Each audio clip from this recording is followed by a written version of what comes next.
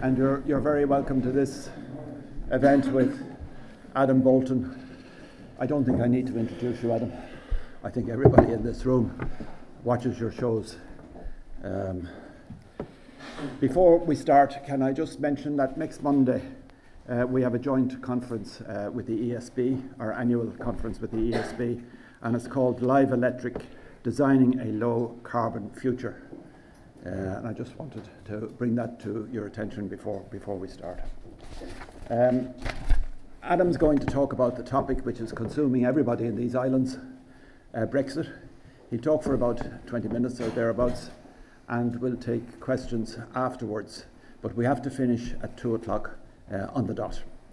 The question and answers will be under the Chatham House rule, and the main event, of course, the main speech, will be on the record. Could you just check that your phones are on silent or whatever? And Adam, thank you for coming.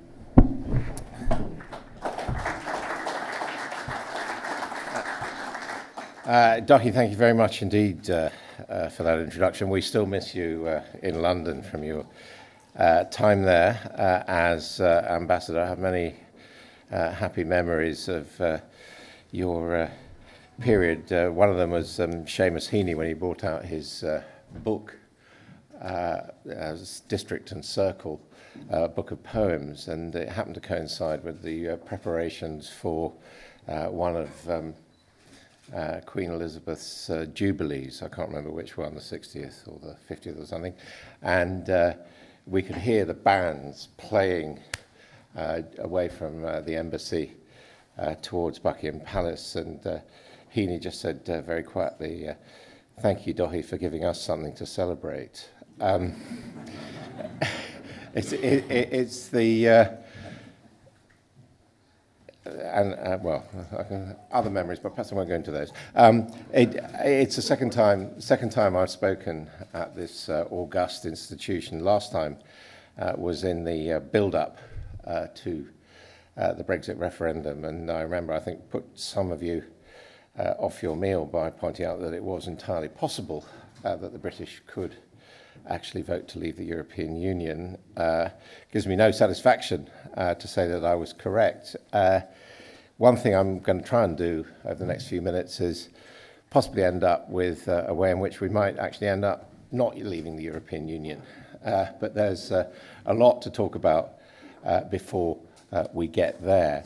Now, the first thing to say is that I'm always extremely, hesitant speaking to an Irish audience, or indeed a non-UK audience, or even a non-English audience in some circumstances. I'm currently under attack on Twitter for an interview I did yesterday with Joanna Cherry over her court case, where I was suggesting that it was possible she could be wrong, but that doesn't tend to go down. In fact, at the time of the first round of public negotiations over the Irish backstop, I came under a great deal of attack from Irish people on Twitter, referring to all sorts of things, 1916, the potato famine and all the rest. And I made a mistake at some point of trying to say, well, actually, we're in the here and now, we're talking about this. And I did use the phrase, "You Irish need to get over yourselves," which was a mistake. But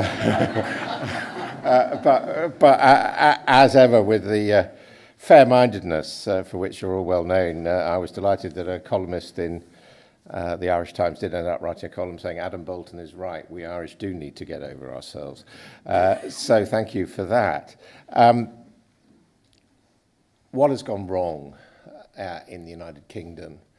I won't go into, well, I will later on, but I won't go into the specifics of why we voted by a narrow majority to leave the European Union, but why 3.5 years later we still haven't left the European Union, and there's no consensus at all as to how or when we should leave the Union. Well, I think with hindsight, we can see that we failed to think what Brexit meant.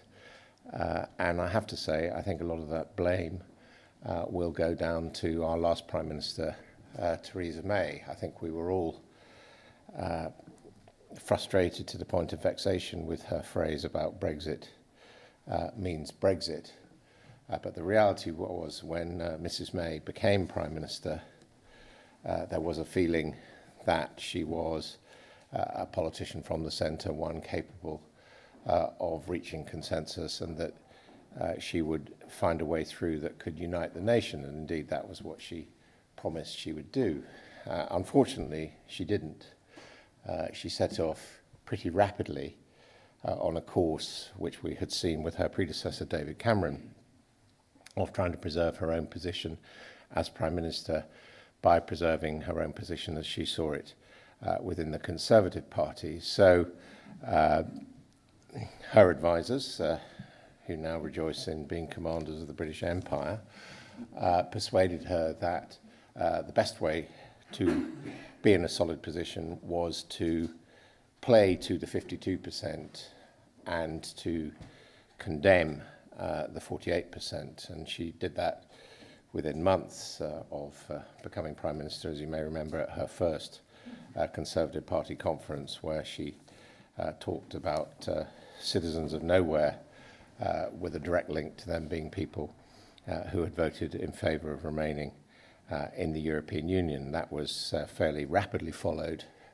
by an adoption, again, to please her conservative hardliners of red lines, which meant that the whole process of Brexit moved from beyond being an extraction of the UK from the political institutions of the European Union, which I've always believed would have been perfectly possible. It would have come at a certain cost, and it's difficult to see necessarily what the advantages of it would have been, although it would have satisfied, in my view, the perception of what Brexit meant, instead of which we embarked on, as you know, withdrawing from the customs union single market, and increasingly talking about the breaking of ties with the European Union. Now, that had the impact on public opinion of polarising the argument further. It was a simple approach, basically saying, fundamentally, they're a terrible shower. We've been paying for the privilege of mixing with them, and it's time for us to get out, completely mixed with metaphors in some of the popular press, but by no means all, relating to our finest hour, the Second World War, and all the rest of it. It also had the impact on the other side of the argument of making Brexit less acceptable. In other words, the inclination of conservative pro-Europeans, let alone the opposition parties, to come to the table and agree some kind of acceptable Brexit disappeared as they realised that what was apparently acceptable to the Conservative Party was unacceptable to them, or they believed against the national interest. And that really is where we have been for a very long time. As you know, Mrs May did eventually agree a withdrawal agreement with the European Union at the end of last year, which was pretty much respecting of her red lines and pretty much what she wanted. But by that stage, her ability to get it through Parliament had diminished, and those people who now feel that there's a chance in the remaining days that this might get through Parliament, I think do need to remember the reason why it didn't was because the Tory Eurosceptics, as represented by the European Reform Group or whatever, were not satisfied that they were getting sufficient, and effectively were by that stage, as they continue to be, playing for a clean break, just as Nigel, as they call it, just as Nigel Farage calls it. Now, as you know, and again, you know, I raise this cautiously, but I know that the impact of Brexit is very severe, or potentially very severe for Ireland, as severe as it is going to be for the United Kingdom. So in one sense, I come here with a sense of shame and apology for what we put you through. I think there's a lot of evidence that, in spite of the best efforts of John Major and Tony Blair, that the whole question of Ireland was completely absent from the mainstream debate during the referendum campaign.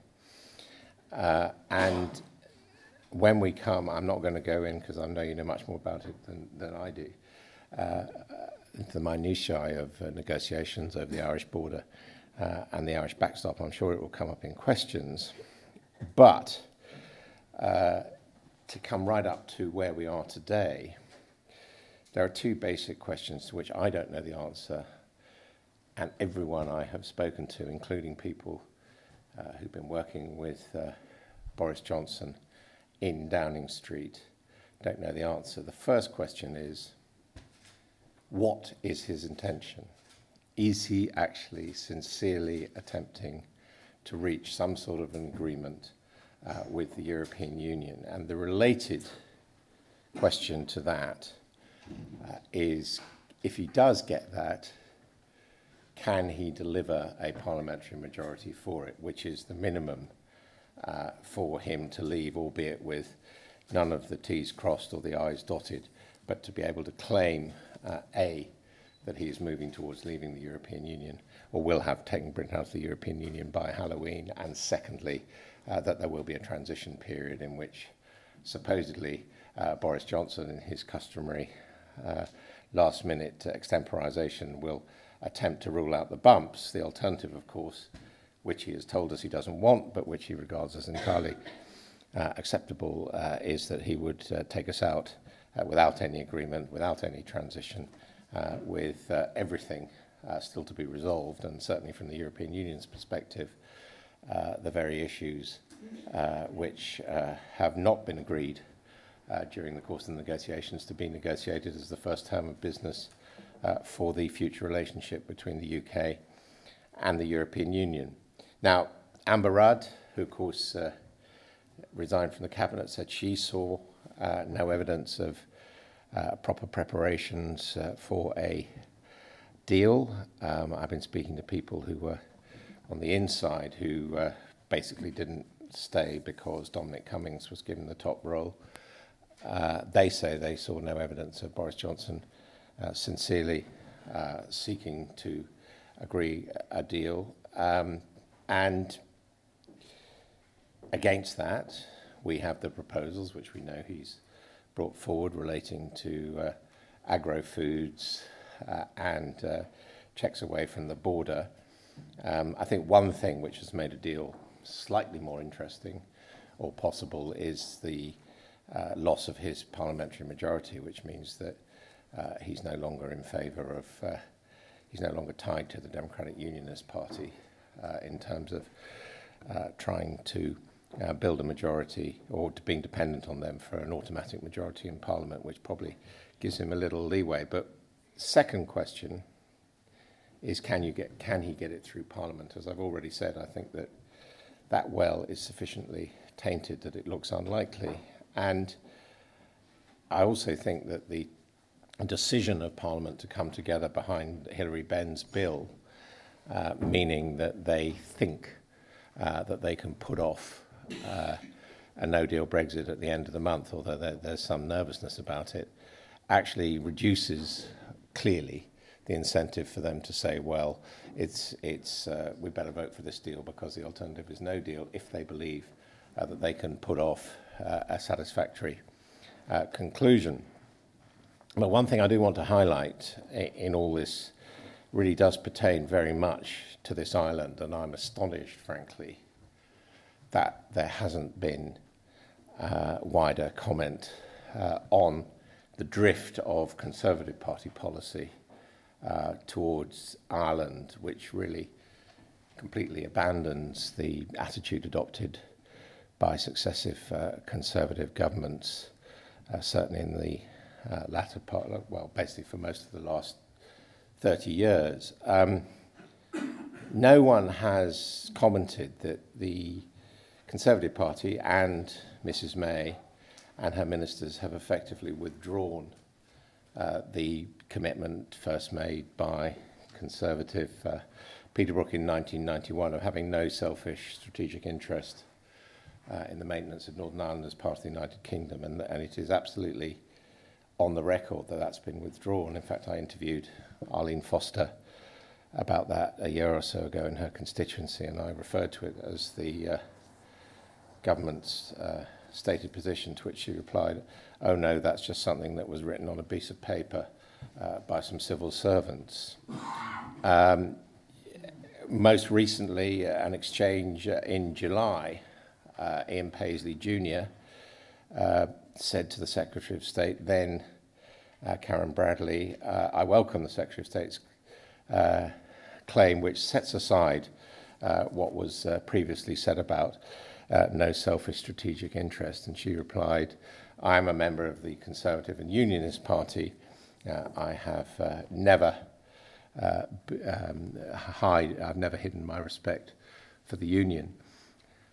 And that, I think, puts everything in a different context, because if honouring the Belfast Agreement, which effectively was built around the fact that we were both members of the European Union, if that is no longer an issue, it does put into play all the issues on this island that we know so well from previous centuries. As you know, Article 3 of the Belfast Agreement talked about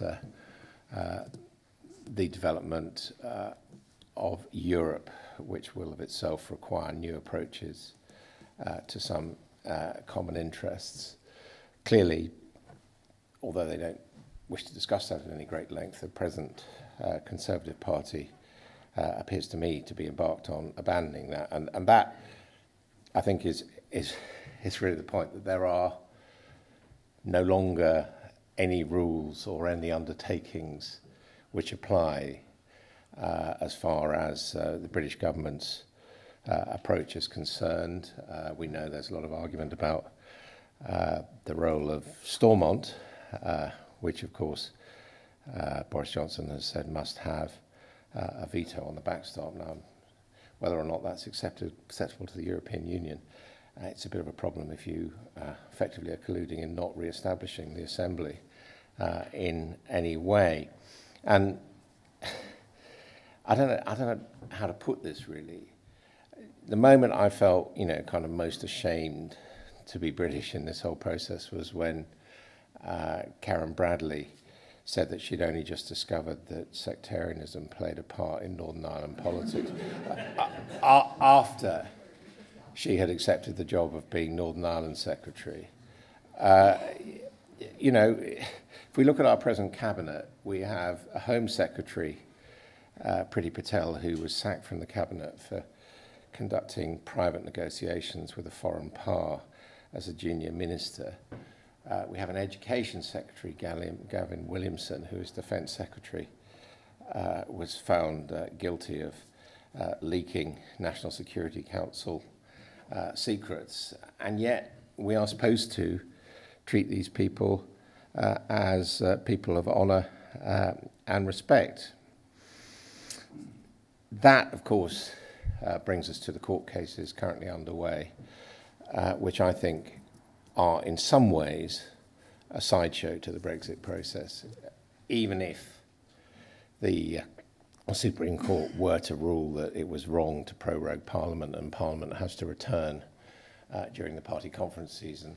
I can't see in practical terms what difference, other than